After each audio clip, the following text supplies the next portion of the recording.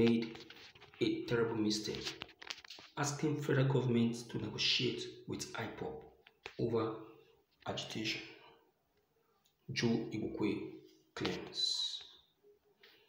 Recent news reports from various credible media sources stated that Sheik Gumi, a popular Islamic cleric, had called on the federal government to quickly initiate dialogue and negotiation between Ipob and other secessionistic groups in the country.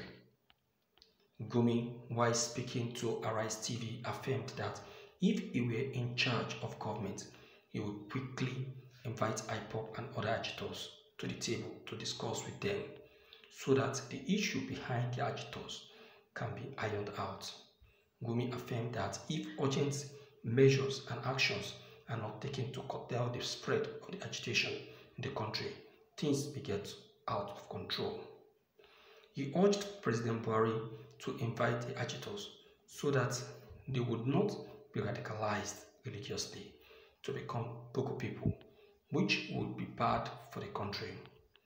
Now, the issue raised by Gumi, which is apparently based on good intentions for the country, is quite commendable.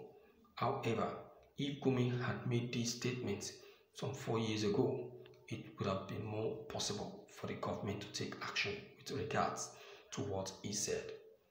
It is important to note that Ipob were proscribed a Boko organization by Federal High Court around 2017. This means that in Nigeria, the government views them as Boko people who may be seeking to control a certain region by carrying out undemocratic actions. If Ipob had been peaceful and law-abiding, they may not have been proscribed. Their recent activities in the southeast that has turned the region into a mini-war zone is one that deserves a lot of probation. Therefore, Sheik Gumi may have made a mistake by calling on the federal government to negotiate with people who are constitutionally described as Boko people. For instance, would it be right for the federal government to say it wants to start negotiation with Boko people insurgents that have been wreaking havoc in the northeast since 2019? I do not think so.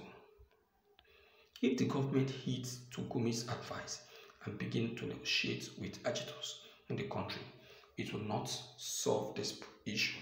Instead, it will create more problems for the country.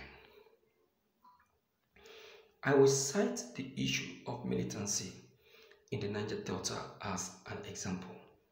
During the administration of the late Umar Musa Yar'Adua, the federal government granted amnesty to militants from the Greeks of the Niger Delta in order to curtail the issue of oil bunkering and terrorism in the region. Instead of curtailing the issue, it escalated them as several groups sprang up and began to cause their own trouble, hoping that the government would add them to the amnesty plan. Image composite of Nnamdi Kanu and Sheik Gumi was also illustrated.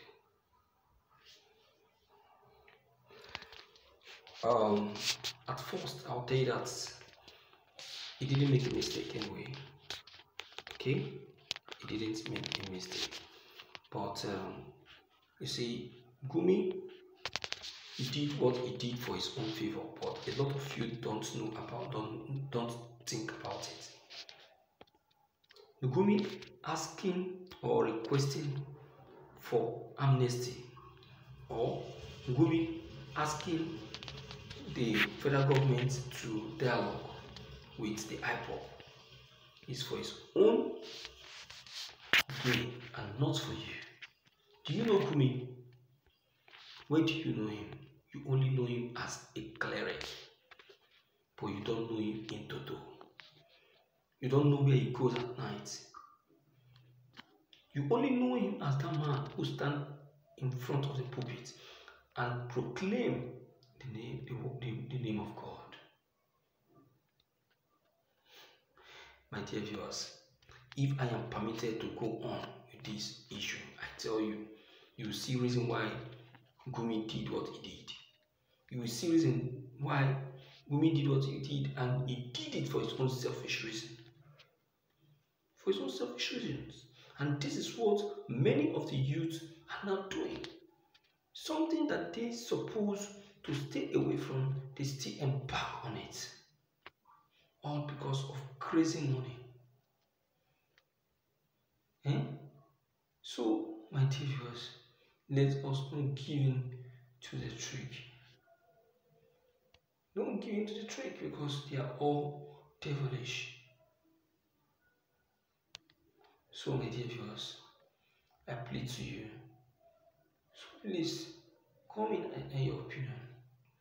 Click on the subscription buttons as well as the bell buttons to get updated each time we upload any new videos. And please be frank, be sincere, because you see, your contributions, your opinion, your ideas, I tell you, has been going a long way in helping us to solve many of the situations.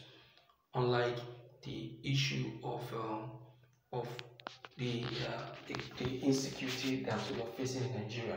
Many Nigerians today don't know that they don't know the causes and why the people are still experiencing it. But through your many emails, opinions, ideas that you put across, we have been able to utilize it in our own way to see how we can be able to affect lives meaningfully in making sure that the needful and the right thing are done to the purpose of making sure that the people are enlightened about the insecurity in their environment. You understand? Okay? Because it's very important. Alright, based on all that I've just been said, I salute your courage. Thank you.